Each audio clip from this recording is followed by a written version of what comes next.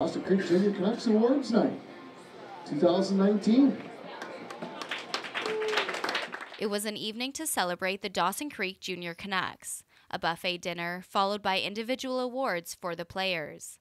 Goalie Connor Webb received the Sportsmanship Award, veteran Alex Richardson was the unsung hero, rookie Tim Zimmer was given Most Dedicated, Most Improved went to another rookie, Andrew Davidsey, newcomer and Dawson Creek native Chase Henriksen got playoff MVP, Ethan Buck was the team's most valuable defenseman, assistant captain Brandon Rowley received Rookie of the Year, top scorer went to assistant captain Dustin Boehm, and lastly, most valuable player was presented to team captain Cole Common. It was quite an honor, first year with the club and first year playing junior hockey, playing with Dustin. He was a good leader and it was just a lot of fun. Well, we're best buddies off the ice, so it's fun. We always skate together in the summers, so it's pretty easy playing with him. He works really hard, so it's good.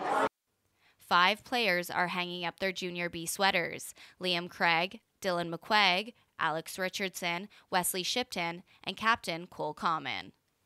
But their memories in the Mile Zero City won't soon be forgotten. Dawson Creek feels very, very tight-knit, so just, the community impact that you can have. Yeah, I'd have to feel the same way. I've never played on a team that's had such great community support. Honestly, it's been awesome being here. And it sounds like the coaches were pretty attached to this group of players as well. It's hard, but they're, pardon me, they're amazing young men. I mean, when I first started doing this, I would have never thought that a person would get so emotionally attached to them, but I started to think about it and we talked about it and I said, some of them have been here for 10 months. They become part of your family, they become part of your community. For the players themselves, as growing up as young adults, I know life can get a little wild as a teenager in the early 20s, so you try to be the influence of be positive, treat people right off the ice and try to help out wherever you can and going forward and do the best you can do.